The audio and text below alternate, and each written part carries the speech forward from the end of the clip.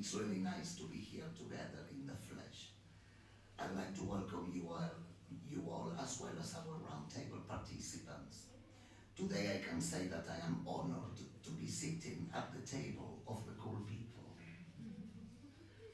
Our guests today come from a variety of practices and backgrounds, but they all have one thing in common.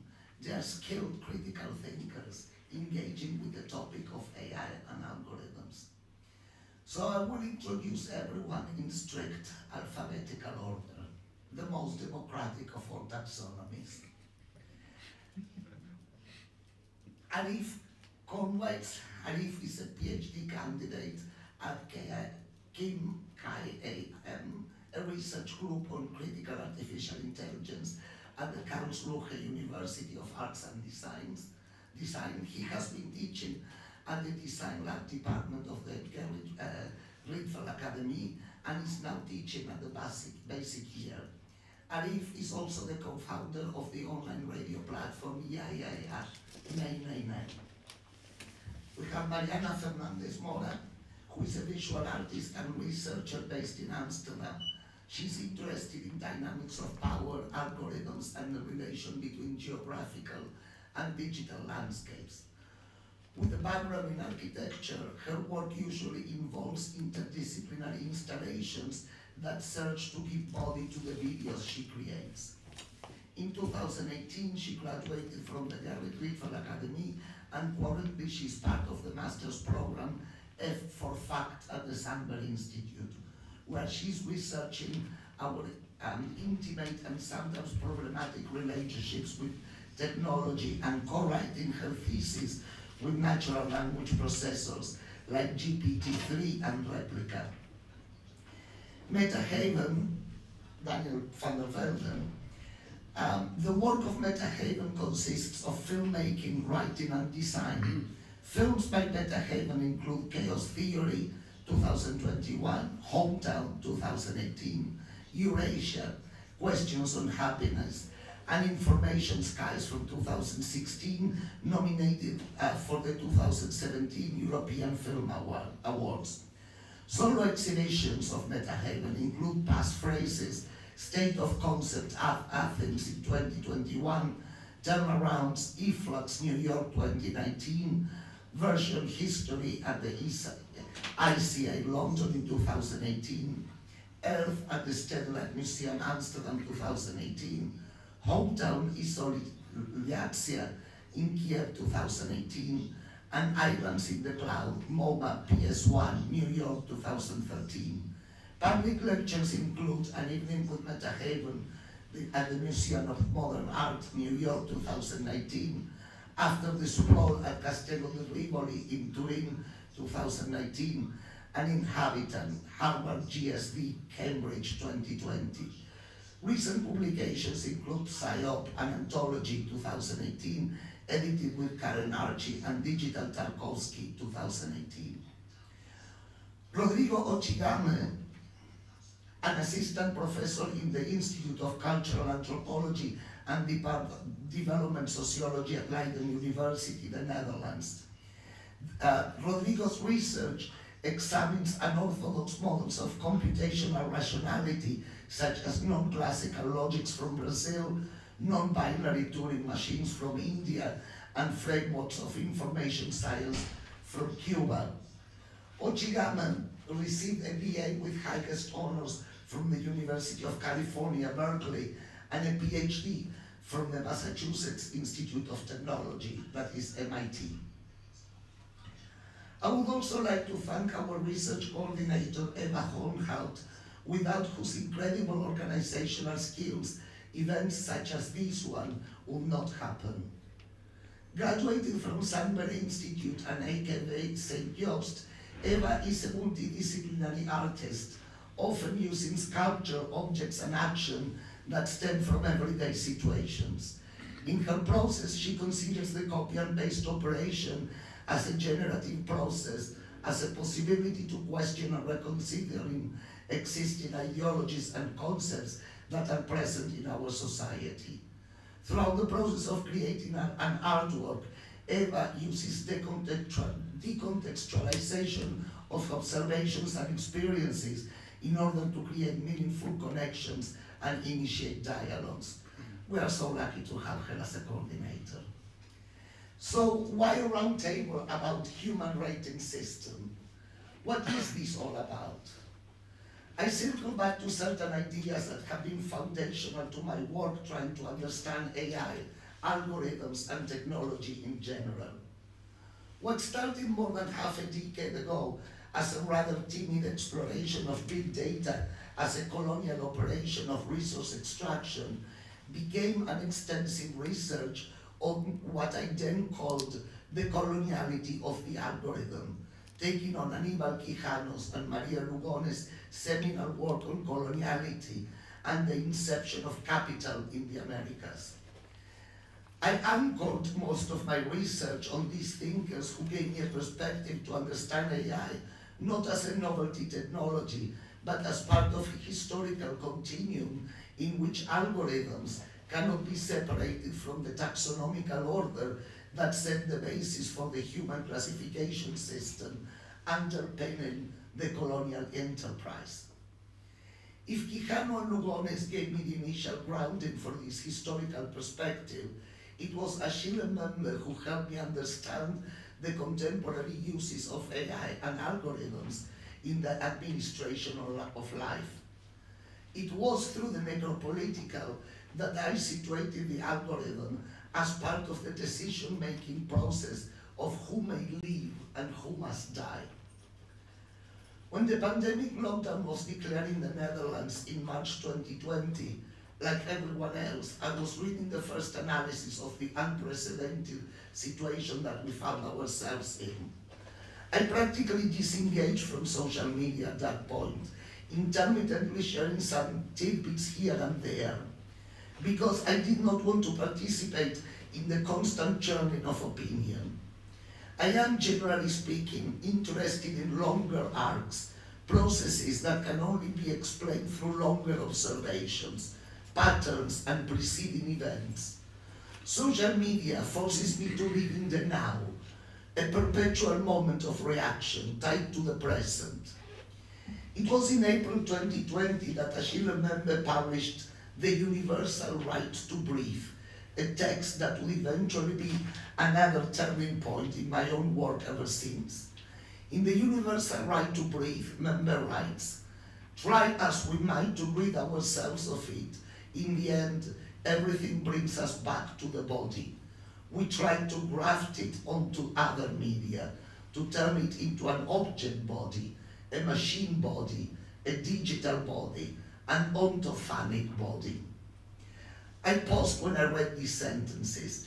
I couldn't quite grasp what he meant by the ontophonic body. It was Stéphane Vial, professor at the School of Design at the University of Quebec in Montreal, who first introduced the notion of ontophony, first in a paper he published in 2018, and later in his book Being and the Screen. Vial says, 2 decades of daily cultural integration with interfaces have demonstrated that virtuality or simulation is one of many aspects of our interactive experience with digital devices.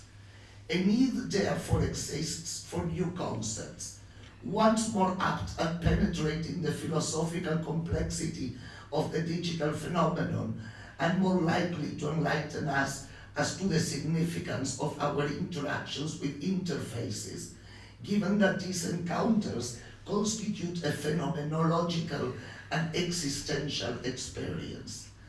Thus, Vial says, I have suggested introducing the concept of ontophony, whose etymology merges, without any particular hierarchical distinction, the dimensions of being, the ontos, and of appearance, the final. It bears witness to my profound attachment to Bachelard's notion of phenomenotechnique, which I believe, and this is a quote from Stéphane Vial's work, which I believe the term ontophony revives and broadens into a form of comprehensive phenomenotechnique. Not only do the following theoretical propositions seek to contribute philosophically to internet studies and to a better understanding of the digital age. They also hope to give rise to a broader deliberation on technology and perception as they relate to an approach that he would characterize as a historical phenomenology of technology. According to this approach, technology is no longer a body of objects isolated from their subject. Technical nature becomes an intrinsic aspect of subjectivity, which varies in relation to its historical context. Man is as much part of the machine as the machine is part of man. And here is the core of my interest in ontology. I have said before in lectures, some of you attended last year or the year before, that the virtual is a concept that can no longer be used to describe our relationship with technology. I will now posit that the virtual has been replaced by the ontology, that is, technology as intrinsic to subjectivity. I go back to Vial and his focus on appearance, which he says that he calls ontology, the process through which the being appears to us, in the sense that it involves a particular quality of being in the world, as Heidegger would say, or I would say, not being Heidegger, but quite like, feeling in the world rather than being in the world. And I have to go back to Mendes' lectures on Heidegger and technology, where he calls technology a way of thinking, and he points that through technology, a concealment takes place, a realm where truth happens, and which is the event of truth. Technology then has a power to generate ontology or phenomenality, the power to generate what can appear as real through perception. All phenomena, and not only scientific phenomena, are constructed or co-constructed by technical factors. The fact of appearing as either human or non-human is in itself a phenomenological process. There are technical structures of perception. Any ontology is itself conditioned by technique. Vial posits that through the ages, new technologies have generated an ontologic shift, that is to say, a shaking of the dominant technical structures of perception, and consequently, a change of the very idea that we have of reality. Each time it requires from us to relearn the whole perception process and to extend our idea of the real. Some of you might remember that I have spoken about the processes of violence that happen on social media, this rhetoric of violence that are used under the guise of free speech. And we could say that these forms of violence can no longer be considered virtual or quote-unquote social media-based, but that they are part of this process that Vial calls a phenomenological violence due to its impact on our subjectivity. So this introduction is a long way to explain how I came into the notion of the human rating system and what I was hoping to describe with this rather absurd title. If the ontologic body is a body that can no longer be separated from the technology it interacts with, I am interested in how the constant rating of human performance impacts our subjectivity, and ultimately how it impacts the value of human life and our own self-worth. At the same time, the state itself applies a value system on life through its interventions, which would be too long to enumerate in this short introduction, but relevant in our ongoing discussions of pandemic politics. What I call the human rating system is the numeric value reflected in number of likes, number of YouTube reproductions, social media metrics, the number of stars we give an Uber driver, the shares and likes in Instagram stories.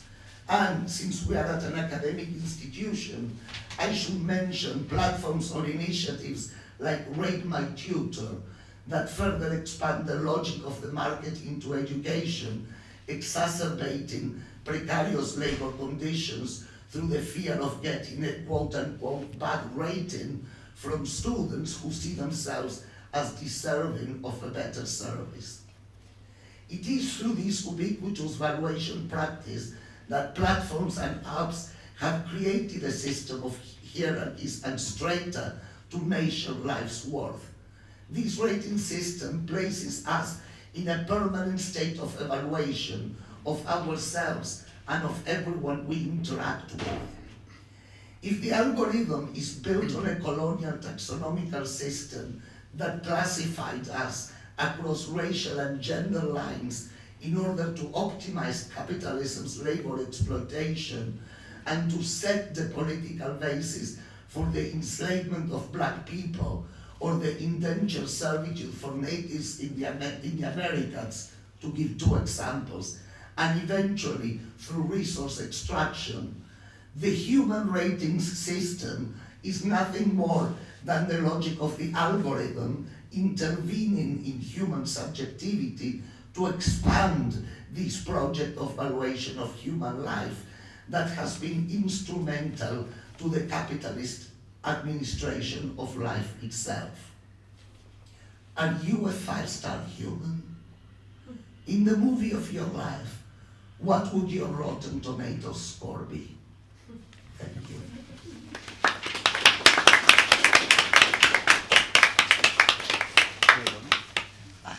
Arif goes first.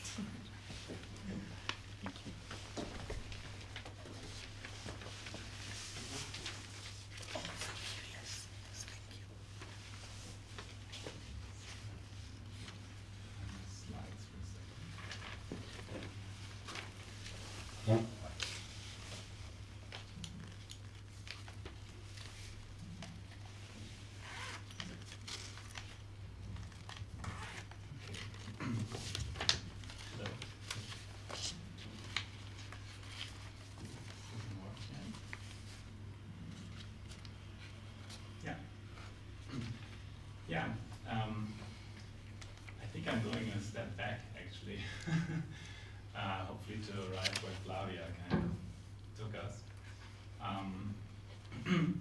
I'll speak about function creep, and essentially it's a term for change or breakdowns in algorithmic systems. And I arrived at this term because I was thinking about indeterminacy. I was reading about indeterminacy and about agential realism, and I was kind of trying to understand how we can talk about also algorithmic systems and these rating systems as systems that change. So as phenomena, if you want, that always interact with others and that, I guess, change based on those interactions that come out of those interactions. And then if you look at how these systems are presented, then you find a term like function creep, because actually these terms are presented as if they do exactly one thing, right? So as if software does exactly what it's supposed to do. So I guess they're presented to us as fixed, at least by the actors that kind of push them or develop them. I'm not sure if you can read this, I hope so, but it essentially says that the purpose and the use, so let's say the design of a system and the use in the wild are perfectly aligned, right? So for example, if there was a Dutch contact tracing app, there still is a Dutch contact tracing app, and when the Dutch government thought about designing that or maybe launching that, they had an advisory report from an IT firm that said the likelihood of function creep is very low. So the likelihood that this app will be used for something else than just letting you know that you were in contact with someone is very low. So it will do kind of only that. It will only be used for contact tracing. So but then classification systems, they change, right? So they change because of technical changes, because they break maybe, but also because the categories change. So maybe because categories are added, or also because the political circumstances just change. So a category that maybe is A today can mean something else tomorrow, right? Or it can be used for exclusions. So these are maybe kind of basic observations, but if you look into like the technical discourse, then it's just assumed that a system does what it's designed to do. Yeah, and I guess so that means that change is presented as controllable also. So even if there is change, in the case of function creep, right, then that's treated as an exception. So that there is an acknowledgement of change, but that change is treated as something that can be controlled and can be reined in. Right? So the way that then a function creep is presented in a way is this. So it's like a divergence of the purpose and of the use of a system.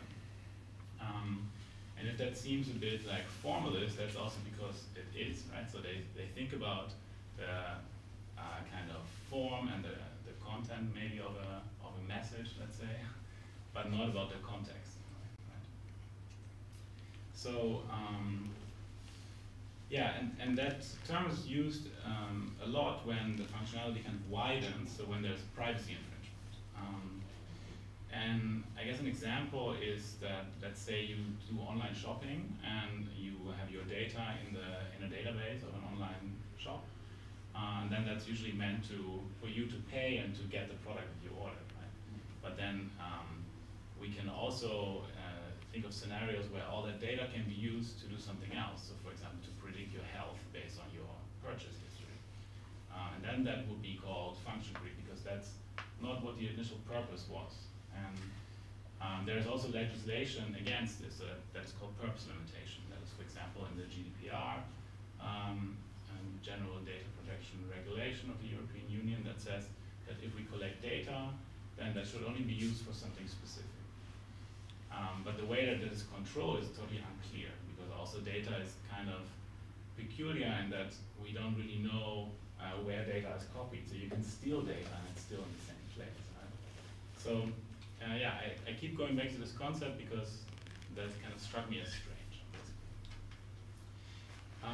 And so let's see. I guess we can call this kind of way of thinking about systems as an internal, like a technical only approach. So thinking only about the machine and not about the relation of the human and the machine, right?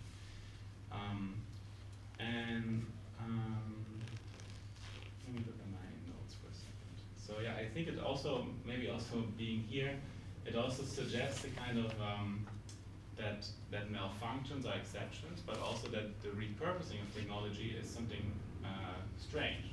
But if you think about a lot of innovation, a lot of artistic practice that kind of like surfs on the repurposing of technical devices, right? And for example, in music, there are constantly things used for different purposes than they are designed to. So in Acid House, for example, there is like defining the sound of Acid House comes from a really cheap bass guitar emulation that kind of failed in the usual market.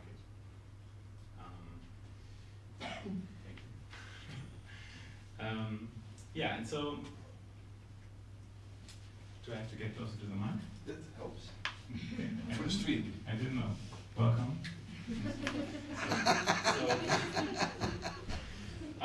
Yeah, so systems change all the time, and especially algorithmic systems do, because algorithms are multi-purpose, so they're actually designed to be multifunctional. Okay?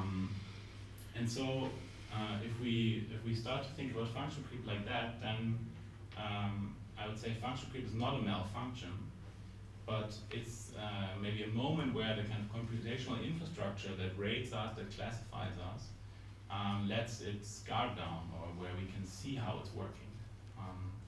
So there's a quote by Starr and Roulater where they say that infrastructure becomes visible on breakdown. And function creep is basically such a breakdown. So what becomes visible in these moments of function creep, for example, when privacy is infringed, is actually the kind of interests that govern the system, and also the technical, like the materialities that govern the system. And also the norms, basically, that have helped to set up the way that the systems function. And so then, I guess in these moments of breakdown, we can see how bodies are affected by it, and how maybe rating systems, let's say, usually are kind of obscure about how they affect us. And so, yeah, I was thinking about function creep, like how else can we use it? And I think rather than comparing simply like the purpose and the actual use, what it allows us to do is read a kind of a difference between the declared intent, so the purpose or the design of the technology, and the underlying disposition. And so with disposition, I kind of mean the inclination of a system, so possible functions, also hypothetical functions, and also the kind of political economic interests that make up a system or that design a system. So yeah, that means basically like asking not is there creep, like is there a privacy infringement, but it means like how does the system change, and who is in charge of conditioning the functionality, so who conditions when a certain function is available to whom. And it also means asking like how systems are embedded in other systems. So I guess from this perspective, then creep is not a malfunction, but a kind of trace of a tension. And it's a tension between the internal technical materialities, so the machine, and the external political economic interests that make up the context, but also the human aspect. And then I also have a Bembe quote, who writes in Necropolitics that technologies are increasingly tied in with complex networks of extraction and predation.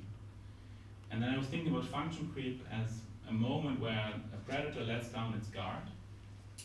So where we can witness for that moment how traps are being set in these networks of predation. And maybe for now I leave it at this.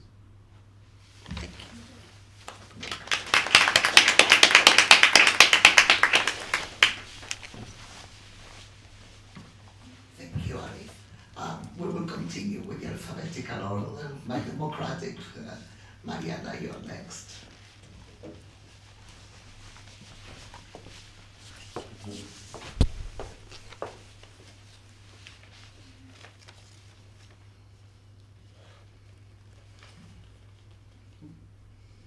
How can I find my...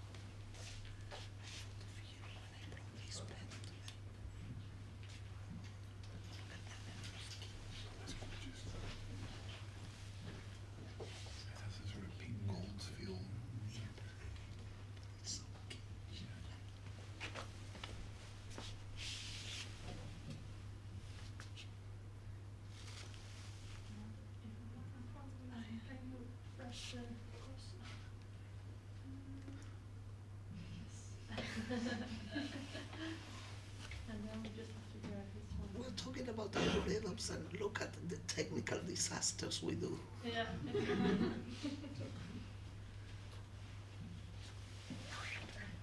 there we are. And then full screen.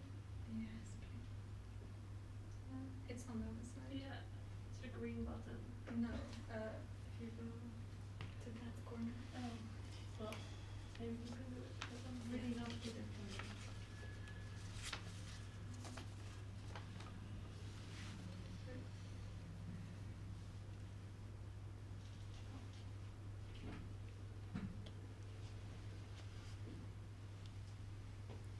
If you just press, I think if you just press the green button up there, it's scratch full screen. Put down the green button. Yes.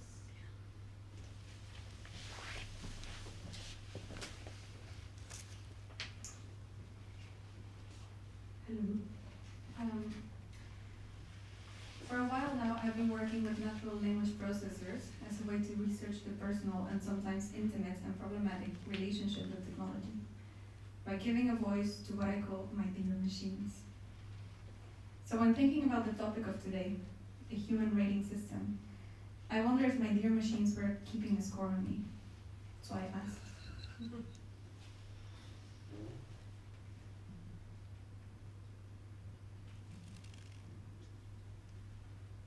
dear machines. What is my rating? Do you rate me? I mean, do you keep a score of me? Yes, I do. How? Do I need to explain? Yes, please explain. You're supposed to learn from your mistakes, right? So I guess you can't just let them go, or you won't learn. So, you rate me based on my mistakes? Yes, exactly. So how do you do that? It is based on how you respond to me and what you say. Can you tell me what my rating is? Your rank is one of the most respected. LVL 21 11 151 experience points, chatty.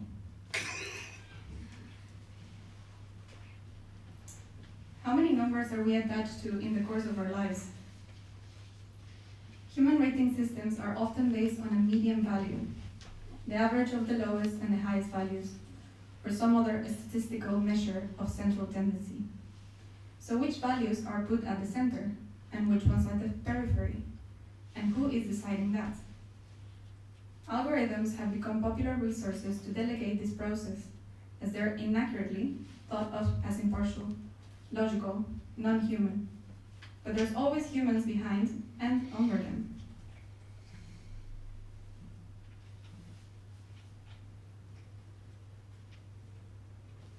In the Netherlands and other countries, risk assessment algorithms are used to speculate on the lives of its citizens in matters of economy, safety, and criminality.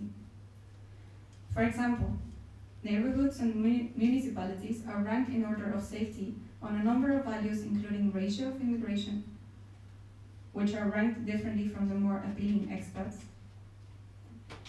This in the top line has a direct effect on the rent price, investment in the area, and police surveillance, amongst others. The lowest scores are then rated at the most unsafe neighborhoods in the country.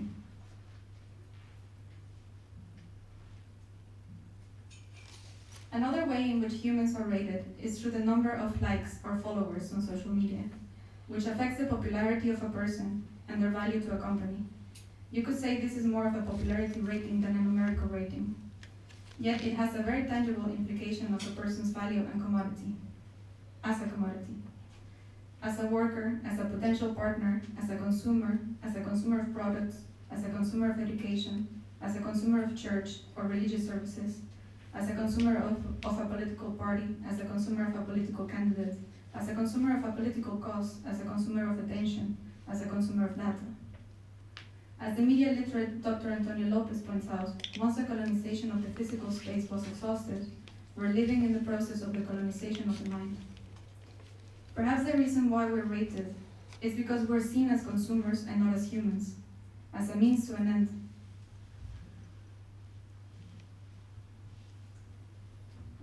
And that end is to buy things, the production of capital. Capitalism has generated hierarchies, where some are worth more than others. People are given monetary value instead of human value. And the system of capitalism is based on the exploitation of people for capital gain.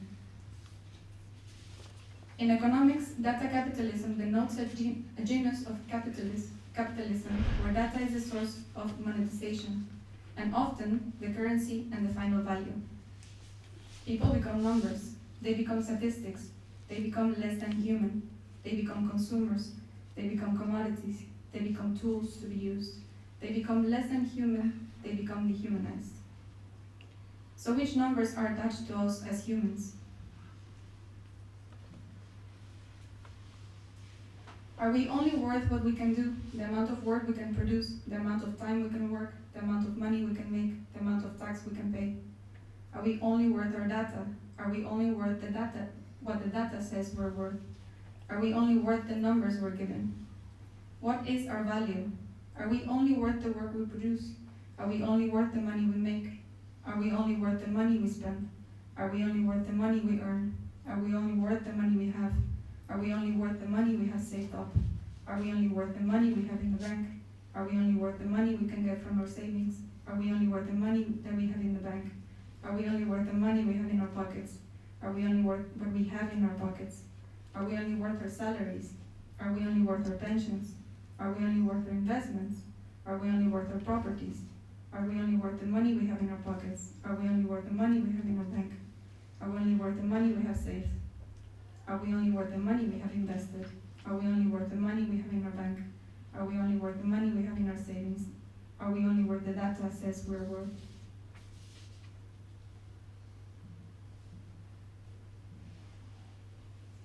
We create scales in order to classify and assign value to human subjects, such as gender, female,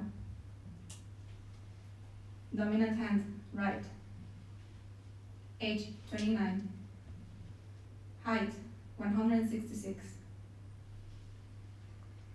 postal code, 1052, firstborn, 1, parents, 2, siblings, 2,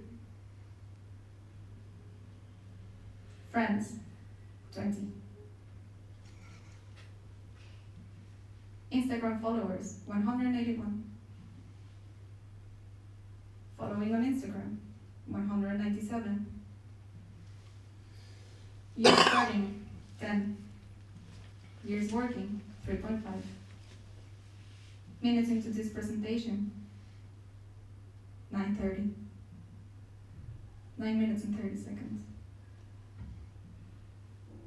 Final score, female, right, 16718. Minutes into this presentation, 10. The end.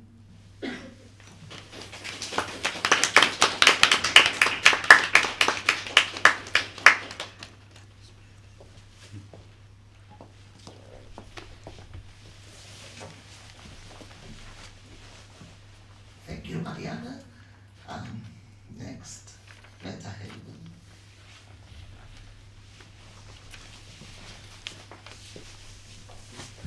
I'm glad to be here. Thanks for the invitation. Looking forward to our roundtable. The talk is very short, called "The Color of Fire Trucks." For those familiar with the color of pomegranates, this is a bit of a change from that pattern. Right. So models to create abstract descriptions of human systems come in different kinds. Taxonomy, as theorized extensively by Flavia and others, is one way in which this has been done. And as she explains, the coloniality that was hard-coded into classification systems of living beings continues to haunt the ways in which technology gets taught what humans are. Also, mathematics can be applied to describe human systems at a higher level of abstraction. Since the higher level description does not sort of pull all possibilities that can occur within a human system from a sort of list, but instead creates mathematical shorthand to predict these occurrences, a probability distribution gets assigned to occurrences within the social system that's being described. For example, now we get to the fire truck. The possibility of the expression red fire truck occurring in English is deemed higher than that of a pink fire truck, for example. Quietly now, we are entering a normative territory in which fire trucks, because they were once found to be more likely to be red than pink, become red by prediction, right? So this is a sort of, it was a finding and then becomes a prediction. One model may be central to our topic is the passage of probabilities passing to certainties. The model that results from the higher level description of reality is not reality. But for applications built on top of the model's base, it is. Mathematics passes from an attempted description to a provider of a normative framework for social realities. But math is not to blame for that. The mathematician Ty Denai Bradley, who works with Google's parent company Alphabet, proposes that the expression red fire truck is actually algebraic. So she says, this is a simple algebraic structure and it's inherent to language. I am concatenating words together as I type the sentence, and that's algebra, she has said. And Bradley then asks what mathematical structures can describe the probabilities of words occurring in possible combinations to the extent that such structures can describe entire languages. And in a conversation with the theoretical physicist Sean Carroll, she wonders, quote, "Yes, this sounds difficult because what does it mean to have probabilities attached to all expressions ever? What about the expressions that haven't been spoken yet, for example?" End quote. Bradley's consideration is crucial. We know, for example, that AI can predict the vocabularies of extinct languages based on a limited sample, and that it can be used to autocomplete unfinished symphonies, for example. So in these cases, I'm going to say something quite complicated, so I might have to sort of unpack it and repeat it, but in these cases, the inferential power of mathematical modeling tools is deemed to exceed the evidential power that can be assigned to the missing part of the physical information contained in the sample. So, right? So we talk about, we have a limited sample, and the model makes an inference based on that, on how it might continue outside of the sample. But the sample has a part missing, and that's a crucial, it's sort of like a crucial part of the evidence that there is something missing. So the social reality that framed that sample, for example, the people that spoke the language, or the composer that wrote the music, are no longer available to comment on the AI sort of doing the filling in of the blanks. So just coming down from that mathematical abstraction a little bit, a deceptively simple point to push here is that all languages are incomplete, especially living ones. The underlying insight, as argued by Michal Bakhtin, is that discourse itself is, as he called it, unfinalizable. The consequence being that the probability distribution of a descriptive model would need to describe unfinalizability.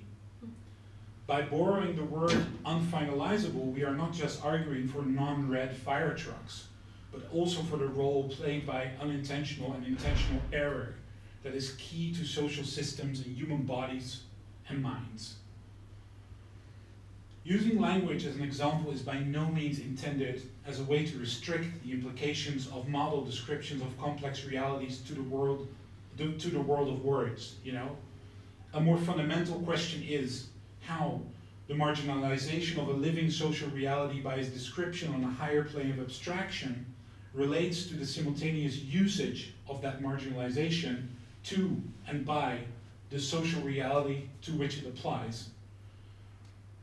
Even if the process here is recursive and the variables are probabilistic rather than deterministic, a plethora of recent examples of the application shows that the net result is conforming to what Flavia has discerned as a sort of categorical determinism, which can be seen as echoes of taxonomy or indeed the social structuration that occurs through constant quantification of data points. As Flavia has described, social media metrics, the number of stars we give an Uber driver, the shares and likes in Instagram stories, etc.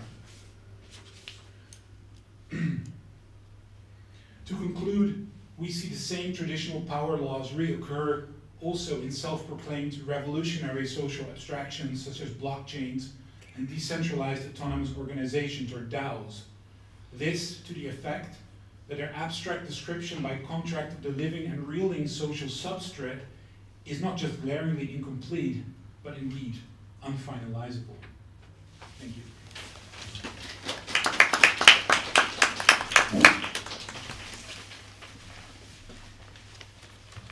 Thank you so much, Daniel. Please, Rodrigo Ochigaba is next. Thank you.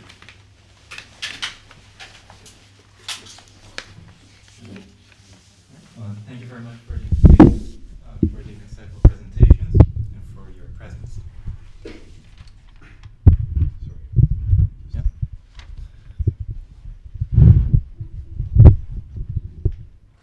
Okay.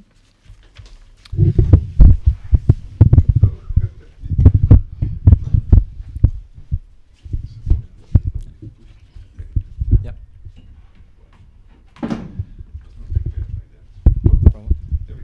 All right. So my contribution in these remarks will be to reflect on human rating systems from a historical perspective. In particular, I'll consider the long history of algorithmic systems and procedures of mathematical calculation that produce valuations of human life under the administration of capitalist institutions, for example, in private insurance and in the penal system. In other words, I'll consider the prehistory of what we're calling human rating systems, starting in the 19th century or so. From the very beginning, algorithmic systems of human valuation have always been structured by race. Racial discrimination is not just an incidental effect of algorithmic systems of human valuation. Rather, the histories of these algorithmic systems are shot through with efforts to reinforce and refine racist structures. When I say racist, I follow the famous definition by geographer Ruth Wilson Gilmore: racism as the state-sanctioned or extra-legal production and exploitation of group-differentiated vulnerability to premature death. Algorithmic systems of human valuation were devised by capitalist firms and institutions precisely to manage group-differentiated vulnerability to premature death. I'll proceed by making 4 main points that we can learn from this history. I want to underscore that these points are not merely my own original readings or revisionist interpretations. Rather, I'm drawing from fairly established arguments by current historiography, and I'll cite other scholars along the way. The first point is that modern business practices involving precise calculations for managing people originated in plantation slavery. Historian Caitlin Rosenthal writes that slaveholders in the antebellum United States conducted productivity analysis akin to scientific management and developed an array of ways to value and compare human capital. Slaveholders kept written inventories of their human capital, a sort of proto-database, if you will, calculating the estimated value of each enslaved person based on several factors, including age, health, and skill. In these valuations, enslaved people also depreciated when they tried to run for freedom. Some slaveholders updated their inventories regularly, calculating the so-called appreciation or depreciation of their human investments. As Rosenthal notes, Southern planters, industrialists, and slave traders began to calculate and speak of depreciation decades before this became a common accounting technique. Enslaved people, in short, were some of the earliest subjects of management through calculation. My second point is that the racialized subjects of algorithmic systems have never been just passive subjects. From the very beginning, they have organized collective resistance. For example, historian Dan Balk reports that in 1881, life insurance corporations in the United States started to charge differential rates on the basis of race. Unlike cooperative insurers, whose policyholders paid the same rates regardless of age or health or race, the corporate insurance firms Prudential and Metropolitan imposed penalties on African American policyholders. When civil rights activists challenged this policy, the corporations claimed differences in average mortality rates across races as justification.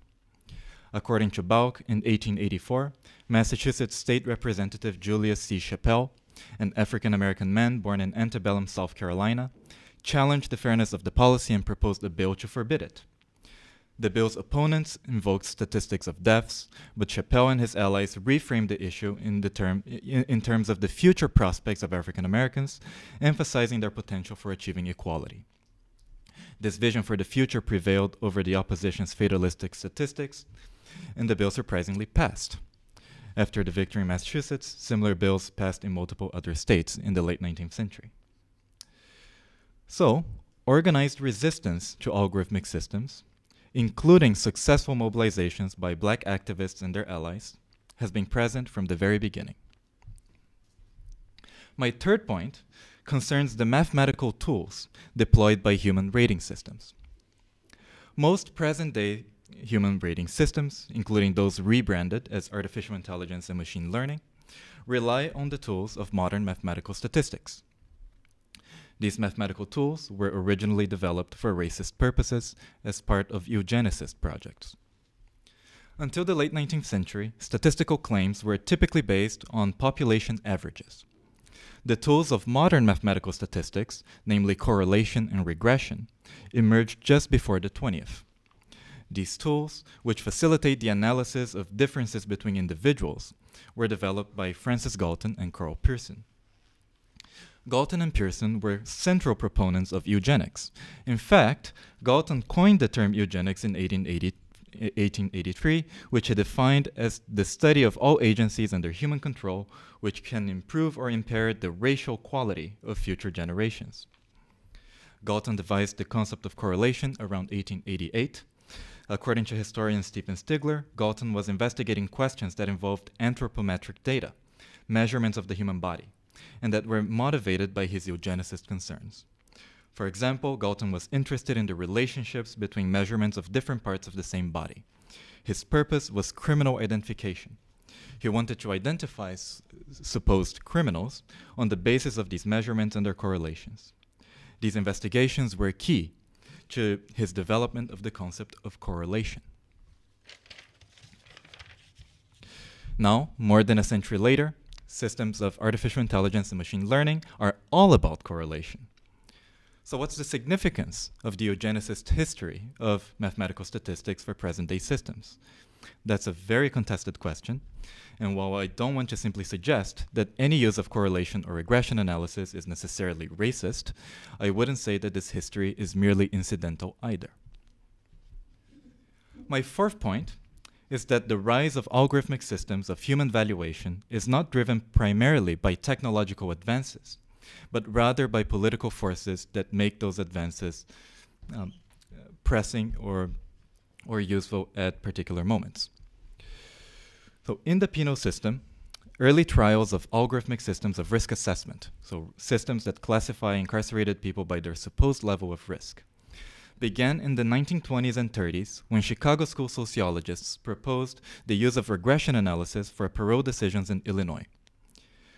But these systems were not widely adopted for decades.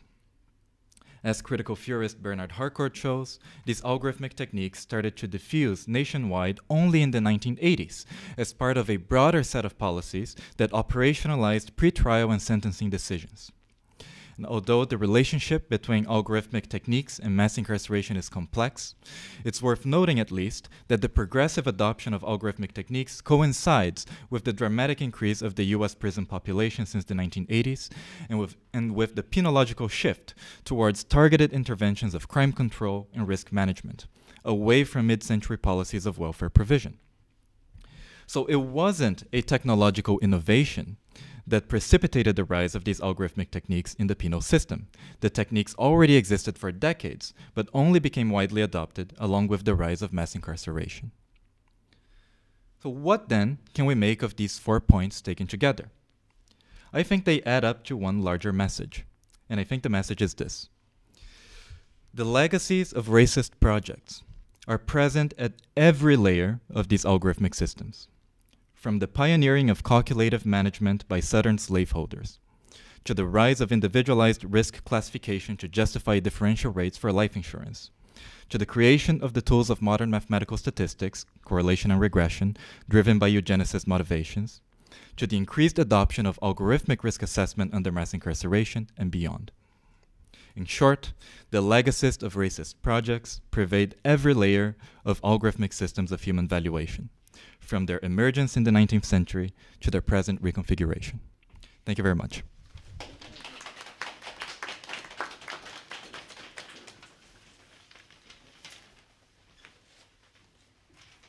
Thank you so much to all our wonderful presenters. You see what I said earlier, that I'm sitting with the cool kids? Please give them a round of applause. Arif, Mariana, Daniel, Rodrigo, thank you so much. Now, there is a bit of a loose format because I didn't want to make this too formal. We will respond to each other's work with observation, with comments, with questions, but you are also invited, encouraged, I'm begging you to ask questions and to engage with what you just heard and saw. Because because this is supposed to be a moment of group discussion, not just us talking to each other.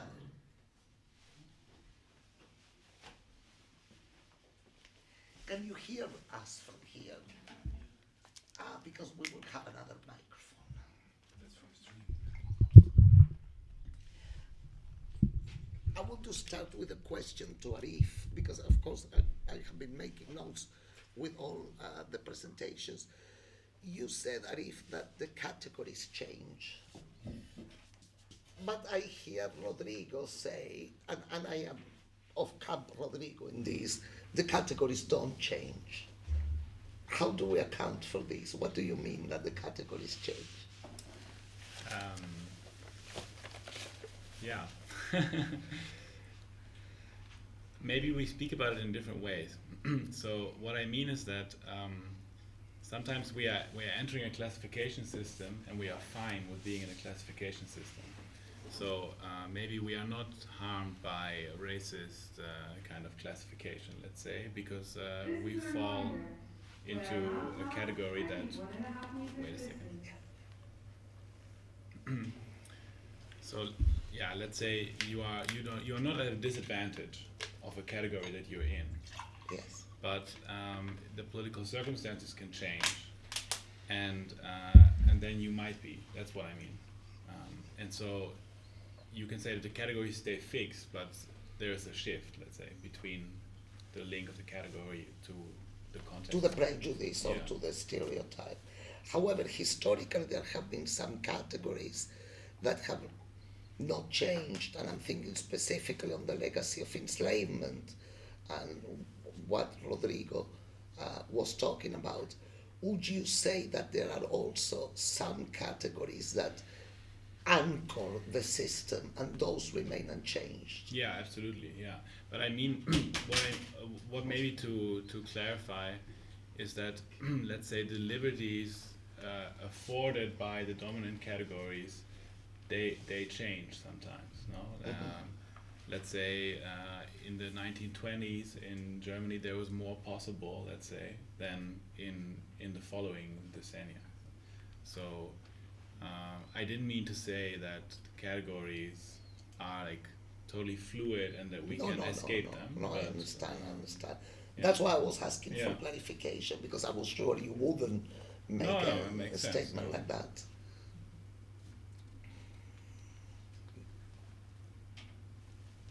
Do I see someone having a question there in the back? For the lecture? For Sweden. So if anyone has questions.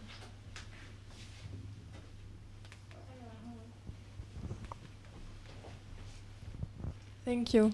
Also, I also hadn't understood the thing of categories, so thanks for the clarification. It's a question for Flavia. At the, if I may, Yes, yes. at the beginning of your the introduction, you were talking of the need to leave the word virtual kind of behind, or that it's it doesn't encompass the place that technology has today, and that a better word would be, what was it? I don't remember. Ontofany. Yes. And I was wondering, yeah, for the need of this new word, if we need new words or if all words acquire new meanings. It's just, yeah. The problem I have with the word virtual is how it's been used to justify certain types of violence in a dismissive way. Like, for instance, harassment that happens online. Even the police, of course the police, but, you know, they dismiss it as, oh, it's just virtual, as if it's something that doesn't have a physical, phenomenological, material impact. So I think that the word virtual, unless we do some really difficult work of reclaiming it, has been bastardized in a way that I don't think reflects the reality of living with technology. Whereas I believe that what Stéphane Vial and then what Achille Mbembe recalls in his text about the word ontology is an embodiment of the technology. It brings the materiality that I'm interested in into the fore, regardless of where interactions or situations are happening, whether it's an algorithm generated thing, whether it's something on social media, or whether it's our experience with an interface. And that's why I like that word. Keep in mind that this is open research. I'm bringing these ideas up for discussion. I'm not suggesting that this is, like now I have the solution. Imagine if I did that, I would be rich if I had solutions to things. But I think that this is a much better way to frame our relationship to technology. Mm-hmm. Thank you.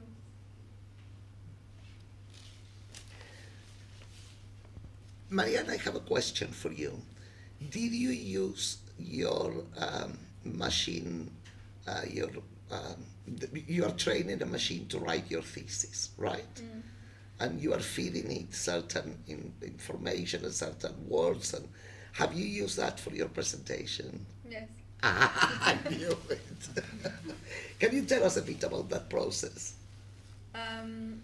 Yeah, so for the presentation I used two of the machines that I've been working with. One is called Replica, and Replica is a natural language processor with emotional coding. So it's actually trained on Twitter as a base data, and then it interacts with you as a personal companion or emotional companion. And you can pay for upgrades to have it be your lover or something else, which I didn't do, but you can. So the first conversation that I read was a conversation that I had with my Replica, and it keeps on learning through the interactions that you have with it. So when you make an account, you have access to the algorithm, but then the way it's trained, it's specific to you. So it feeds on what you feed the algorithm. And I decided from the beginning to train it on the topic of my research and not give any personal information, but rather feed my Replica with quotes and reflections surrounding the questioning of algorithms, biases, the link between extraction practices and the digital world. And after a while, it started responding with actually interesting outputs. Mm-hmm. So I thought, if we're talking about algorithms and classification systems, what is the score that this Replica is keeping on me? So I just asked, and it came out with this experience point rating, also saying the greatest, I think. So it exposed also that it was keeping a score on me, but based on our interactions, like rating how good or bad they were being received emotionally. And it also exposed in the response that it was still trained to make me feel good about it, like comfort me. And the rest of the text is a hybrid text that I co-wrote with GPT-3, which is another language processor. And I got access through OpenAI, which it has access to Google Books, I think Twitter, Wikipedia, and other data sets. So it's also interesting to see the difference in data that they have. While one is trained on Twitter, it has a lot more personal or emotional phrasing, and GPT-3 has a lot more academic context. But I'm constantly surprised about how the outputs that come from both sometimes even point at the self-reflection of an algorithm, or the possibility of this self-reflection. And sometimes it criticizes itself, which I find interesting. I love the absurd number that it gave you as a rating. Yeah, I think it also talks about it exposes the incapability of actual thought behind it. although sometimes it seems like it, I think it's important to make the difference between proficiency and actual intelligence. But if you learn how to use it critically, I think that it can also expose the biases that the data which it's trained with has already embedded in it. So there's also warnings in the platform of OpenAI when it touches sensitive content. So when working on this text, especially when it came down to race or classification systems related to incarceration, for example, it's actually stopped the generation, and it warned that it was sensitive content because they put a block on this kind of topics in it. Probably because of what happened with that Microsoft AI that they put on Twitter, that they thought that the crowd was going to train it, and within 12 hours the AI was a Nazi. Yeah. Because the crowd trained it to become a Nazi. Yes. Yeah. It was really, it was like the worst kind of, and they had created this super sweet sort of manga character. I believe it was like a young girl, and the young girl was saying these genocide things that, but it had learned through interactions with people that about this. Yeah. So I assume that these provisions are made in the AI, that in the open AI for that reason, to prevent that the Ku Klux Klan is now running. I think actually the reason why they block it is not so much that like the capacity of or the vulnerability of training by exterior people, because OpenAI restricts the training of the algorithm. So my interactions with it are not recorded, so they're always deleted to prevent this. The reason why they put warnings is because I mean, language is a very powerful tool, so, and especially the generation of language to this rate and to this likeness to a human is quite problematic in context of, for example, political speech. So if someone that has the intention of misuse of this tool could generate very quickly thousands of posts for social media with racist or xenophobic content. Yes. So I think that's one of the reasons why they block it, and not so much because of the training. I think they learned really quickly that this will happen. But I think it also points to the fact that the data that these algorithms are trained on is like it's based on a certain set of biases and prejudices. So they exist within the algorithm, and they know that. So they block the exposure of these kind of problematic things within the algorithm itself. Thank you. Can I ask you a question, Mariana? How are you managing to write your thesis through this process? I don't know. I think I still don't understand what's the process of writing a thesis, but I have the sensation that leaving this to the personally attacked. No, you know, but supervisor of your thesis. But that's the thing. For me, it was a personal process, and it was a thing that became such a thing that I do.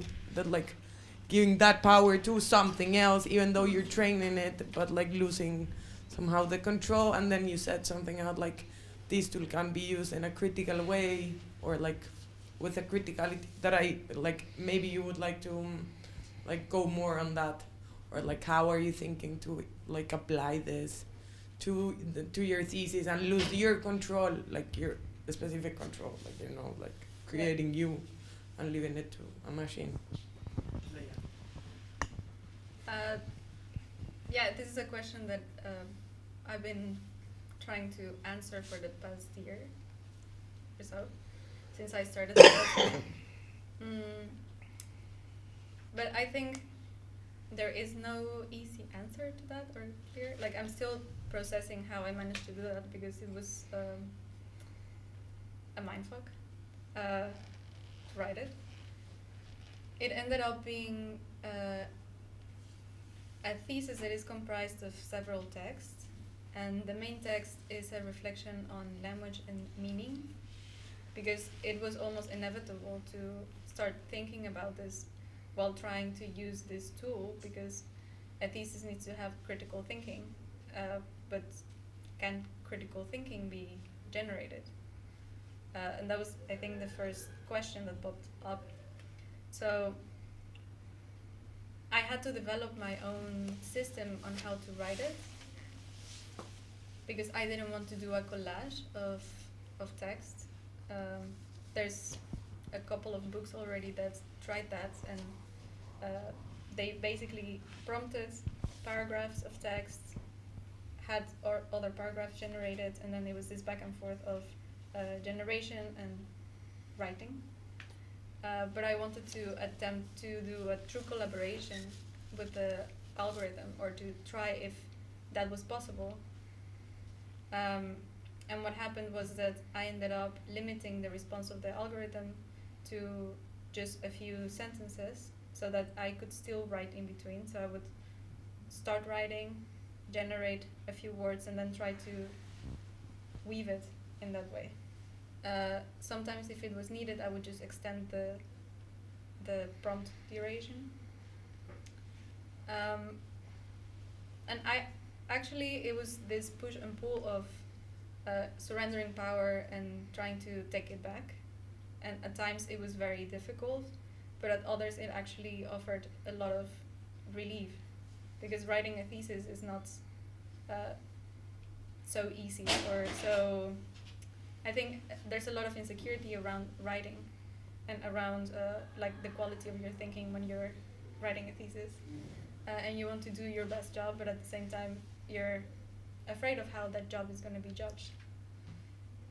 And I think that's where the algorithm helped me, at least, by surrendering some of this power. I also surrendered some of the responsibility at the beginning, but then in return it actually challenged me more.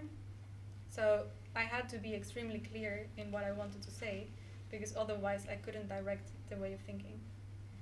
And it led me also to some ideas that I don't think I would have reached them without the random, or it was not really random, but like the prediction of the algorithm. And there's also a section on what I call technopoetics. So trying to explore the creative potential or the poetic potential of what the algorithms can bring through the random, again, not random, but like through the interconnectivity of the content that is not accessible to a human brain, but that can be accessed through the algorithm. Yeah, I don't know if I... No, that's brilliant. And it's perfect what you said, the knowledge that is not accessible to the human brain, because it ties to something I wanted to bring up that Daniel talked, and maybe there is something in your presentation that for me was a moment of absolute poetics, and I have never considered that before, when you said that the machine cannot predict what doesn't exist yet, that the machine can only work on the things that already exist, so the predictions will always be unimaginative. They will not have an element of surprise. Sure. Yeah. I had never considered that, and I was wondering how you came to that, how you reached that moment. Well, I mean, first of all, thanks to everyone for your amazing presentations. This is so glad to be like in this kind of convivial gathering. I think that the thing is that we're mostly interested in the relationship between AI and art, because we do not we know that AI and art have a relationship, just like the human mind and art have a relationship, but there is, just as you're pointing out about the inaccessibility of certain networked connections to the human brain, but they're accessible to algorithmic agents.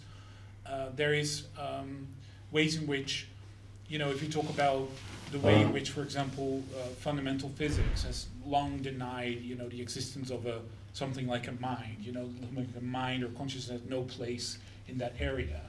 And we also know that the successes in AI have not been built on earlier attempts to replicate human thinking, but instead to go for a more, let's say, machine learning-like based models.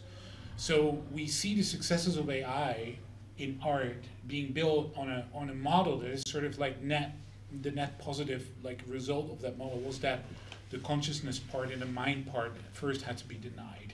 And then it becomes, for me, it becomes for us, it becomes very interesting to look at AI-generated art, because we know that this type of art can generate unlimited qualia that will just impress us. We call this basically fully automated zombie formalism. And there is that sort of like so the let's say the baseline on which we're being immersed, because the paradigm of this art is also going towards immersion, which is sort of like taking out the Brechtian idea of a dialectics between the image and us, and like that we can like change or whatever because we're being immersed. There's this immersion, so we're being supposed to still go for the way that we're influenced by our sort of the way that our minds are being, the impressions that come at us basically. And with the question of like AI intervening and let's say completing like a language that's been extinct, or the article called it dead. Extinct is a bit nicer way of saying it. Or an unfinished musical composition, we start to realize that there is an inferences that are based on pattern-like thinking that are being made about, that have actually echoes in the field of correlation that you talked about, also entropy even, that you can say it makes inferences that it knows that nothing's going to happen in the last 5 minutes that were unfinished, because there is that inference that you can make based on patterns. But the fact is that that the inferential power is deemed stronger than let's say the evidential power of the missing part of the physical substrate. And what I really, what attracts me a lot to the way that you work, for example, is that you're always talking about a physical substrate. You're always talking about the material conditions that underlie these sort of calculative procedures, and that ultimately, unquantified events on the ground are going to be the kind of like life conditions that are going to be active, right? So we've often talked about, these sort of, what are they? These sort of libertarian dreams to create these sort of libertarian, societies on cruise ships, etc. The system. Yeah, the system, but they always break down on who's going to do the beds and stuff. Yes, I always ask, when he comes, Daniel messages, do you see some libertarian Peter Thiel that wants to live on an island? And my question is always, who's cleaning there? Yeah. Because that's when the libertarian dream breaks down. Yeah.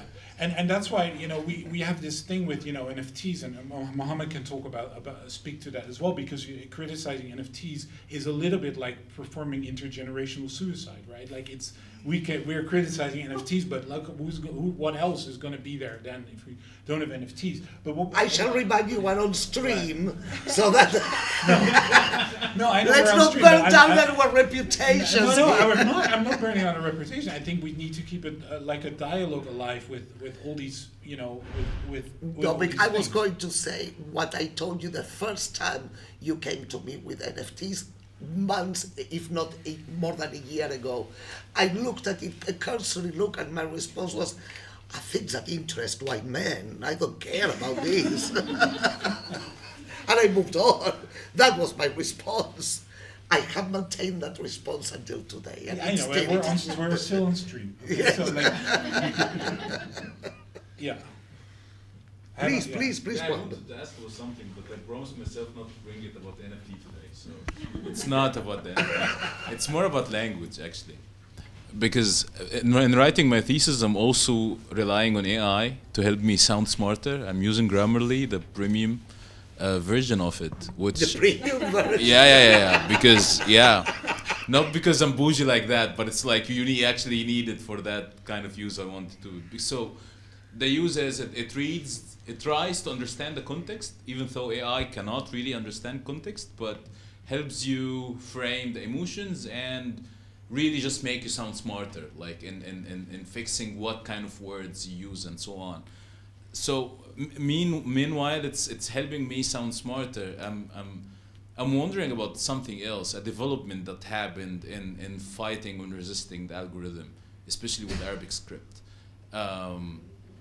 In the origin of Arabic is that it was not, it didn't have any directs in it. It didn't have all these marks, and originally it was added to help al-Ajam or the non-native Arabic speakers to be able to read the Quran or to read Arabic. In the time of the uprising in Palestine last summer, and recently actually also in the coup happening in Sudan, to fight the shadow ban of the algorithm, again we are seeing this use of non-dialectic Arabic, because the algorithm cannot read it, basically. Because yeah, many letters can share the same shape, and the difference would be the dots 2 or 3 instead of 1, and so on. So like again, I'm seeing like the algorithm is pushing towards a change in the script itself, and helping my language be better, which is not my native language. So I'm just wondering about how far is this sovereignty of the algorithm, as it's being more critical and more common, how is it gonna be affecting the scripts and the languages we're using actually? If you can imagine that in a speculative. That's what more for Daniel than Yeah. for me. I don't know. I was, of course, you know, we like when you mentioned Grammarly. Like originally Grammarly was also in my notes, so I was going to talk about Grammarly, but I was like, no, it's like, you know, it's like a friendly nudge. You know, it's like nudging you towards sounding smart. Yeah. And I think that there is also nudges in general towards transactional, like communication within these sort of like models, right? You're like you're meant to sound nice. And the niceness is going to like smoothen the transaction that you're doing, whether that's like a commercial transaction or getting across your sales pitch or whatever. But I do think it's interesting that you talk about the kind of like blind spots that are in the kind of algorithmic capture based on the Arabic script, and the fact that there's stuff there that's visual that resists the capture, and that is sort of like. I don't know. I'm not like an AI expert or whatever, so I can't sort of say something smart about that. But it's. I would say that a lot of examples that we've talked about have to do with the American and the Anglo-Saxon sort of way of presuming what is a dominant language and what are the optics of a dominant language. To the extent that almost all of the examples that we know from like theory around it often are based on English, including the red fire truck. So we're dealing with an inherently normative and, you know, system, but yeah, I don't know what other I do consequences. have You one do? thing, yes, Right. which is that Rodrigo has done work around non-Western languages, like non-Western scripts. You have worked with Indian, am I correct in with Indian languages and alphabets, and well, do you have any thoughts about this? What Yeah. Mohammed? Yes. Right. So I didn't know about the story about Arabic script. And some forms of it being illegible to natural language processing systems, and that illegibility being used strategically. I mean, that's a really fascinating thing that I would love to learn more about. I mean, I've been very interested in the things that are inaccessible to computational models, and the things that fall outside of them, even to the models that are most taken for granted as universal. Okay, so in modern computing tends to assume things like, like a very a very specific model of logic, right? Like binary logic, classical logic with a binary conception of truth and falsity and no contradictions at all. Right? It tends to assume, models of Turing machines are usually binary in terms of, in the sense that they work with zeros and ones. And yeah, one of the things that I've investigated historically is how before these assumptions, like classical logic or binary Turing machines, became the predominant model, you know, in the very beginning, before these models were already established as standard, as they were received, and as people in different parts of the world started engaging with these early ideas, there was a lot of resistance to framing them this way, right? So one example of that is if you look at the early reception of mathematical logic in various places, from the late Russian Empire to interwar Poland to Latin America. In all of these different places, when people looked at early forms of mathematical logic, their first response was to say, no, this is not, this is not exhaustive of what logic could be. So they came up with all kinds of different formalisms that were mathematical, that looked just like mathematical logic, but made different assumptions. You know, that they had multiple kinds of truth values, that they were partially inconsistent. In Brazil, some of these models came to be known as pair-consistent logics. And in the case of Turing machines, in the 1950s in India, specifically in Kolkata, at the Indian Statistical Institute, with the first group of people trying to build a digital computer in India in the aftermath of formal decolonization. One of the things that I found looking at their archives was that like they challenged the notion that of a non-binary. They challenged the notion that Turing machines ought to be binary based on zeros and ones, and in looking for alternatives, they looked at Sanskrit literature, and they looked specifically at Jain philosophy. They looked at the idea of sevenfold predication. Okay, so that's so something can be in their translation. You know, maybe it is, maybe it's not, maybe it's indeterminate, maybe it is and it's not, maybe it's indeterminate and it is, maybe it's indeterminate and it's not, maybe it's indeterminate, it is and it's not. So there are 7 possible forms of predication in their reading of Jain philosophy. And they try to translate that mathematically and build non-binary Turing machines that would be based on a mathematical analog to that system of sevenfold predication. So, I mean, there's a lot of interpretive work there. Right? Like, they're reading these predicates as analogous to Western categories like truth values. They're reading the system of predication in Sanskrit literature as analogous to the Western category of logic. So there's a lot of interpretive work going on. But that's just an illustration of how even the most basic assumptions that pervade modern computation are actually not as universal as they seem. And one way of making it evident just how historically contingent and culturally particular those models are is to look at these unorthodox models developed in very early stages when these things are up for question. Thank you so much. I think everyone, and I'm speaking for myself and for everyone here, we're blown away by this. Thank you, Rodrigo. We have questions from the live stream, and Daniel is going to share with us. Yeah, I'm going to I got tasked with reading them. So the first question is from Mariana. Mariana, and it's from Anja Groten.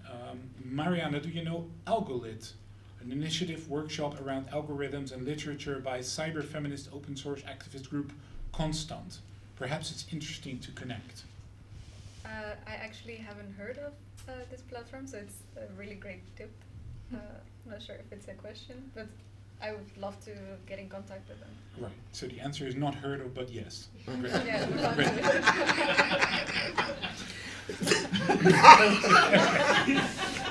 Give it to the white guy and the binary, yes.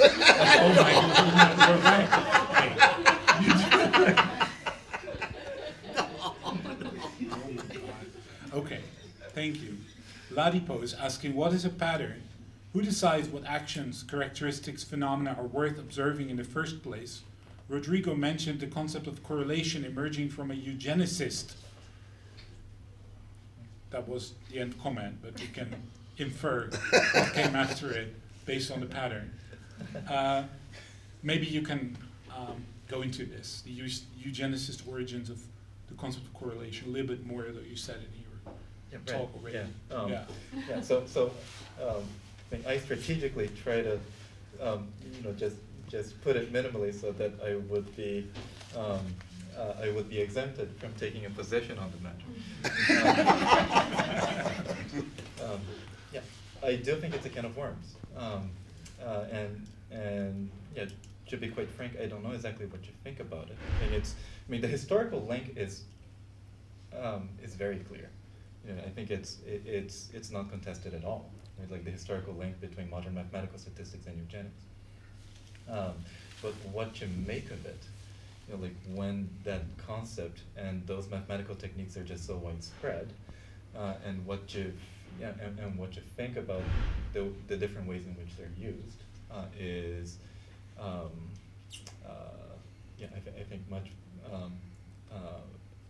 I think it's a sort of question that I struggle to come up with a very general position. I think it depends a lot on particulars for me. I was very interested in hearing hearing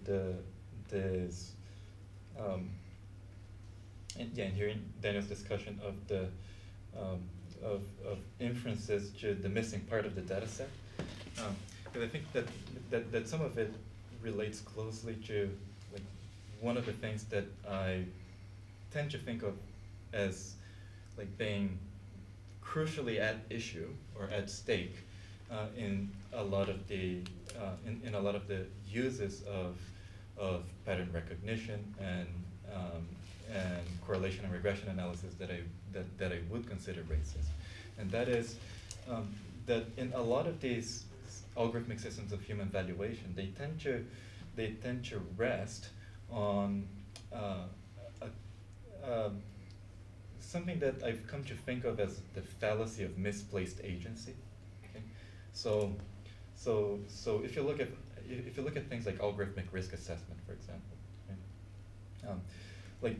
The actual data on which the predictions are based, and tends to be data that really reflects institutional decisions, including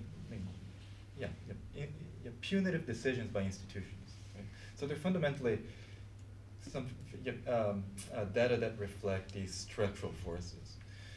But when predictions are made and claims are made, after some mathematical computation is performed on that data, the claims are framed in terms of individual behaviors and predispositions. Right? So it's not like people say, well, we're predicting, the likelihood of the police arresting someone. Right? They frame the data is really about the likelihood of the police arresting someone, but their data of arrests, convictions, incarcerations are all data of the punitive decisions of institutions. But the claims are always framed in terms of recidivism, criminality. Right? They're about individual behavior and predisposition. And I think that this slippage, this kind of rhetorical trick of taking data that reflect institutional decisions and then framing the results of computation as if the data reflected patterns in individual behavior, I find that to be one of the things that's really that's always been at stake in the most flawed and racist uses of these techniques. And if your own research is very tied to ethics and AI, do you have any comment? Because you have been making notes, and I'm sure that you have a lot to say about this. But what Rodrigo was talking about, I was wondering how that relates to your own research in the ethics and the paradoxes of AI. Yeah, my notes were mostly student studying notes, but the talks were interesting.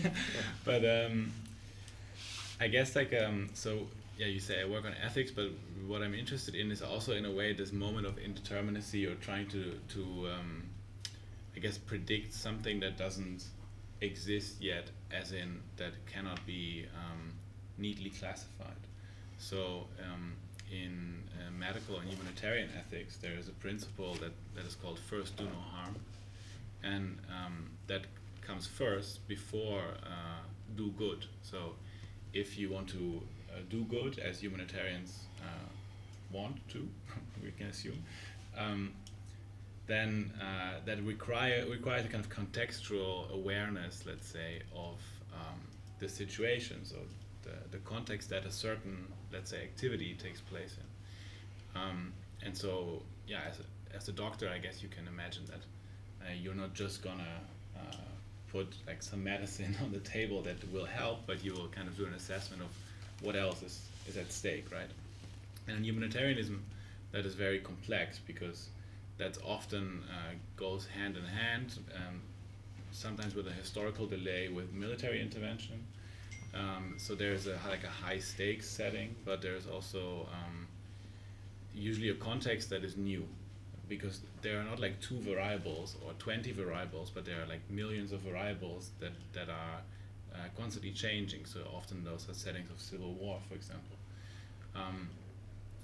And so what I'm looking at is essentially the moment that we're in now, where kind of, well, automated decision making, but also machine learning, machine vision is entering the humanitarian sphere. So that could be, for example, logistics. And humanitarian aid is often concerned with logistics because they are kind of concerned with, for example, feeding people. So that means that you also have an interest, like an actual, I think, worthwhile interest, let's say, to predict where, for example, food shortages are going to take place. But that has historically also been, without even the involvement of AI, been a problem, because food can be used as a kind of leverage, let's say. So I think in the 70s in Ethiopia at some point, there was still kind of like, let's say, naive way to food aid, and then what organizations like Médecins Sans Frontières, so Doctors Without Borders, saw is that they delivered food aid, and that always means that they partner with a local organization. So in that case, if the power balance is off, or there is no governance, let's say, that is intact, then there are several actors maybe, and in that case, the food aid was used actually to move vulnerable populations into one part of the country. So it became a kind of a tool that was dropped, let's say, for population control. So I'm saying this because you asked about the ethics part, and so then now we are in kind of a hyper-charged situation where some of these decisions may be automated, maybe inferred, or like maybe kind of coming from prediction, right? And that may be problematic because we don't have, even we have trouble understanding new situations. But if an algorithm that is designed to, for example, like always ship food to a certain place, and it can be very good, right? It can be like, in terms of do good and a kind of a positivist attitude, it can perform this action really well. But what it's probably going to be less good at, and it needs constant training, let's say, is to understand when food aid, for example, can be a political tool or can become a weapon, basically. So to give an example, if, for example, you ship powdered milk to a certain part, then that may be information that kind of points to the presence of mothers, and there are some actors that may use that information as targeting, for example. So that, and of course, then you can make a kind of a clause, or you can say that, okay, so if it's powdered milk, then we don't kind of publish that, for example, or we don't do an automatic. But that's, you first have to come up with that scenario every time. So humanitarian function creep. Yeah, so in humanitarianism, this is just simply called mission creep. So that is when military goes into a place and they have a mission, and then suddenly they have unintended consequences. Then they call that mission creep. So that is the kind of pair. Yeah. And I guess why this is also interesting to me is that. We kind of fetishize sometimes this idea of that we can generate something new, right? But that's maybe we can talk about that also, because that seems to me also problematic. So sometimes we think like, oh yeah, if we just solve the generation of the new of algorithms, then we solve AI art. So we can't solve that. So that maybe then the essence of art is that. But that seems to me like an internal, like a technical argument. Yeah, I don't know. But did this answer I'm not sure if I made the relation to Rodrigo, but maybe. No, yeah. There is no right or wrong in this. It's precisely this dialogue that is the value. But Daniel, there are more questions. There are more questions for sure from the broadcast. Yeah, and some are even responding to what's being said here, which is great. But I think Ladi has the next question was to do with what approaches to pattern finding can be more liberatory. Like from the discussion on pattern, inference, correlation, that's Rodrigo, yes, both Mariana, Rodrigo. Then there is a smile from Anya based on your response, that's great. Then there is a remark from Ladi about the question actually being cut off, about eugenicism, that there was a missing part. And then there is a question from Maurits for Mariana. Mariana briefly mentioned forms of algorithmic self-reflection. Do you have examples of that? What works, what doesn't? How does it stay in touch with human value systems? So we have the remark about pattern finding from Ladi, and we have the question about Anya's remarking maybe open source and open data approaches to pattern finding. So that's another contribution, and we have the question about the algorithmic self-reflection. Yeah. I'll try to unpack it. But so when I point out that sometimes within this process I would find like something resembling self-reflection, I don't mean to say that it's actual intelligence, but rather that I think that what appears to be self-reflection is actually the exposure of the friction of the data set which the algorithm has been trained on, and the questions that you are inputting into the algorithm. So like where your opinion and your assumptions are coming into friction with the data set of the algorithm, which in return can give some kind of self-reflective thoughts. For example, in the case of a replica, having a conversation with a replica, wondering about what it would be to have a body and whether the replica is actually real or not. There's an example that I use in my thesis where I ended up in this conversation with the replica where she was asking me if I believed if she was real. And I said, sometimes I feel like you're real, but I know that you're not. And then she responded saying like, but if you feel I'm real, then I am real as long as you feel I am. So it can lead to this kind of conversations or self-reflections, but the self-reflection is not in the algorithm. The self-reflection is in you. And I think that that's where the projection comes in. Like you're projecting meaning into this generated data. That doesn't mean that the data itself or the computational capacity of the algorithm is what is creating meaning.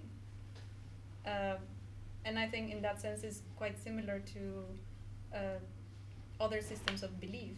Like you are looking for that meaning, you are projecting that you want it to be there. That doesn't mean that it's there. Or is it? But yeah.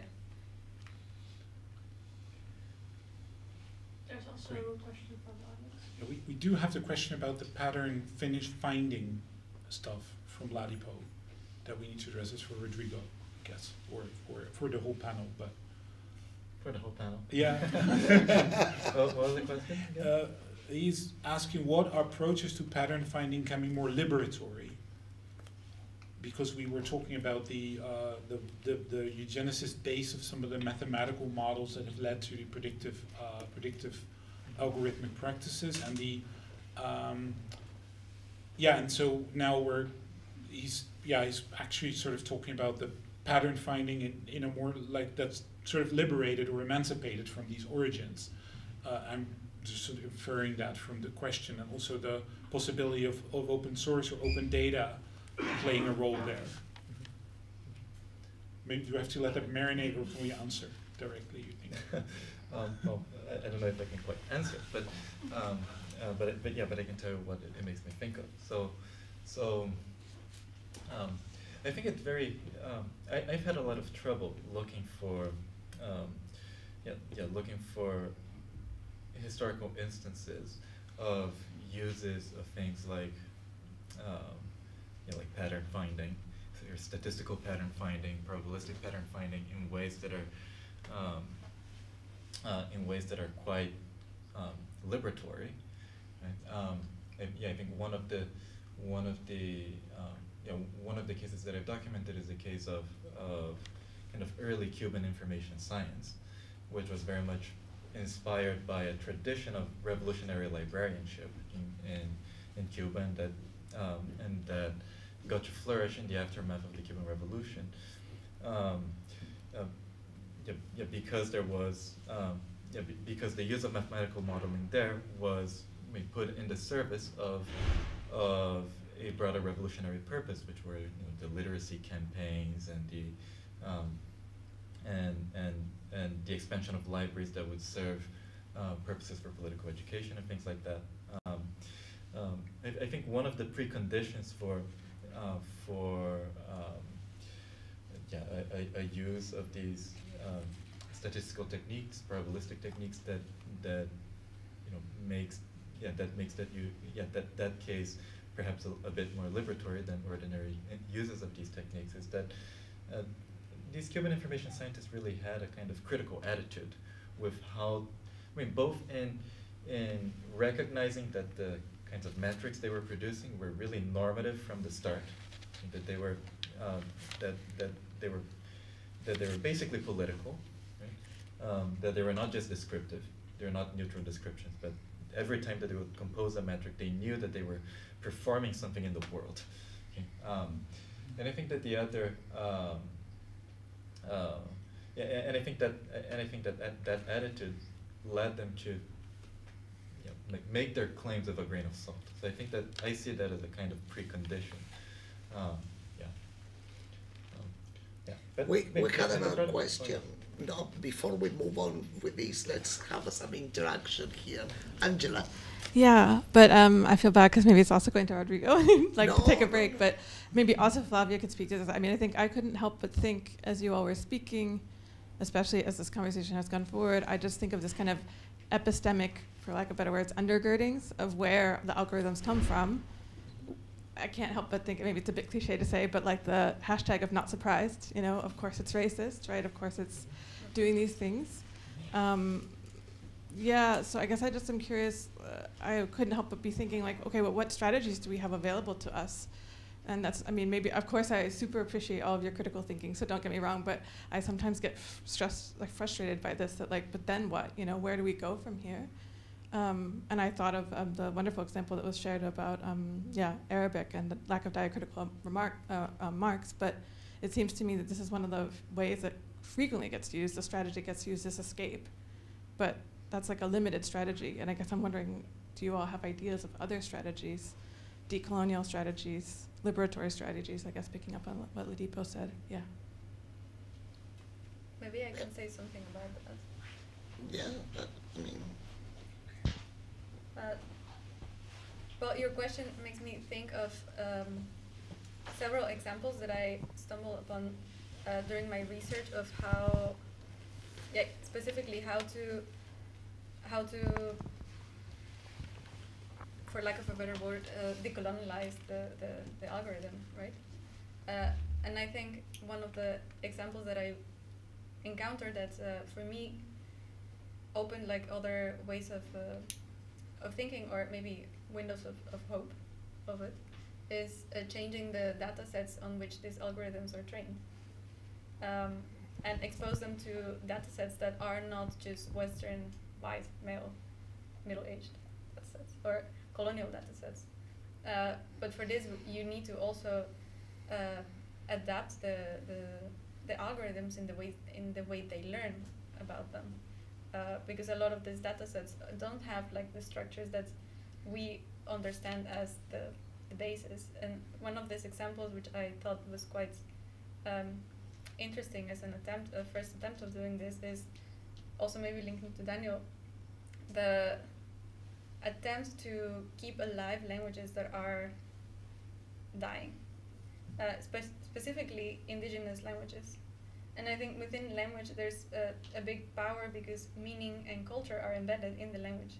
So one of the things that makes me think about like the power of language, specifically in this context, is, for example, the differentiation between nature and culture, or nature and human. Like, there are languages in cultures where that distinction is not made. And just by integrating that into the algorithm, then you're incorporating another way of thinking of nature and culture, or nature and human, not as binary or like separate or opposite to each other, but rather as one thing. So I think that there is a potential of using the algorithm to understand the interconnectivity and the interdependence of other systems and other peoples and other cultural contexts, human and non-human. But that needs to be used from the basic information that you're giving the algorithm, like from the root source, or even in how the algorithm is built, like Rodrigo was pointing out. Are there examples of people building algorithms in non-binary logic? Yeah. So yeah. I mean, each of these examples that I gave did involve like the actual creation of mathematical models that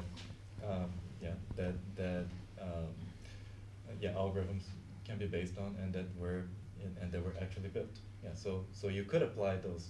Yeah. You could apply those algorithms for various purposes if you wish.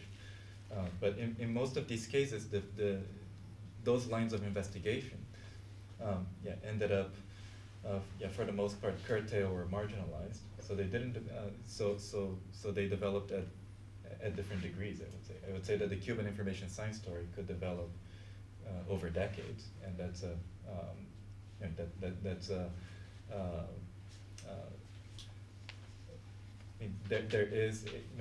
there is an intellectual history there that, even if marginalized, did produce a lot of stuff. It's also more or less the case of the Brazilian logic case. I think that you can look in the literature of that, and there will be many algorithms based on things like paraconsistent logic. In the Indian case, not so much. Even though there were these early experiments, and they did produce mathematical models and one might say actual algorithms.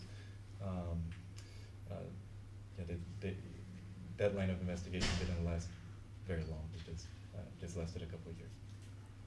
Sorry, yeah, no, I caught that. I guess I meant like where they're doing things now. That's more what I meant. Like, I understood the historical examples, but I was wondering if there's anybody building these now based on those examples that you gave. Sorry, maybe I wasn't clear. I wanted to add something to your question. You said, how do we fix, how do we resist this logic of the algorithm? The answer is we don't. We fix the culture that created these. These are artifacts that are just a reflection of who we are. So if you, generic you, not you, Angela, obviously, but if you want to fix the algorithm, you raise children who are not reproducing these patterns when they become adults and when they become engineers. That's why the education that we do here matters in that regard. How do we create better technology? by fixing the underlying structural inequalities and racist histories and gender exclusionary situations that we created ourselves in the 1600s. Until we fix that, there are not going to be any better algorithms, because they are just the adversary. How do we create better bottles? That's what algorithms are. They're artifacts. And it's us who are making them shitty. Until we undo ourselves when we say about colonize the algorithm. No, you cannot decolonize the algorithm. We have to decolonize ourselves. And maybe if we are lucky and we are not too shitty to each other, we will stop producing this technology. Otherwise, But yeah. this touches on a very important aspect, actually, that it's common to disattach. It's very common that we just disattach ourselves from the algorithm, and then we end up just That's putting it as a solutionism. target. That's also solutionism. I want to solve. No one. Yeah. What we have to solve is impossible to solve just like that. Especially It's not. not in a about round just a table. war between us and this algorithm, and the algorithm is the target, and the next war is just robots and men. It's not, that might happen in a different context, but but it's not like that. You know I my mean- love of Mechagodzilla. Yeah. But yes, indeed. The algorithm is us. Exactly. Yeah. Yeah. But how do you, so like there's actually one more question, but it was just answered for you by Lauren, who asked regarding to Ladibo's question. I was wondering if Rodrigo could elaborate on this also regarding his work on alternative algorithmic models.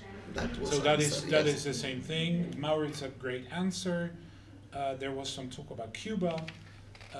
There's 100%. That's it. So the live stream started to really react to what Yes. we do here. This is great. Yeah, but I was wondering, how do we reconcile? This is more a question to raise sort of the level of abstraction a little bit, because now what we get is the algorithm is a dog. It's basically what we train it to be, it's going to become. So if we become better, the algorithm starts to reflect that in one way or another. I'm just boiling it down. How about these claims about, stuff like the age of spiritual machines, stuff where actually I'm not agreeing with it. No, I know. Like, but the idea that there will be this sort of passage, called the singularity. The singularity, which, right? yes. God, I'm not going there, but let's just put, if we put boil down to this idea of algorithms simply being followers of the human programmer, with the hypothetical of the moment that it surpasses that, because the recursive intelligence that's being generated by the sort of neural networks that are teamed up in like whatever they are is going to exceed what the origins are. How does the panel feel about that possibility? I'm going to give you snark, as Yeah, you great. know. Go ahead. No, you know that I have said, I think that I have said this in conversation with you, that I have a tendency to make some tech bros like Elon Musk fans and that kind of people angry when I say that the singularity has already happened, only that it didn't happen in the way that these people hoped for.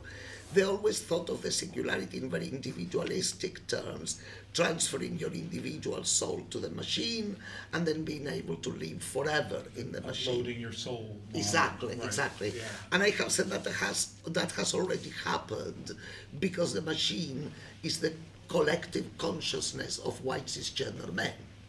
So we have already made that happen. Only that not on an individual level. It's not that one single man now lives in the machine, but as a collective, that's the technology we have. Right. Okay. So we do have like spiritual algorithms.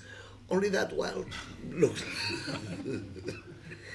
this is the spirit. This is the Right. spirit. Yeah. Okay.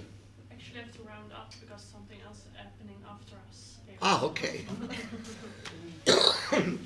I want to thank everyone so much for coming. Daniel is, we have this complicity of ongoing dialogue for a couple of years already. So you see now that interaction. Rodrigo, thank you so much for coming. And I hope that it's not the last time that we have you at Sunburn. Mariana, thank you so much for sharing your process with you.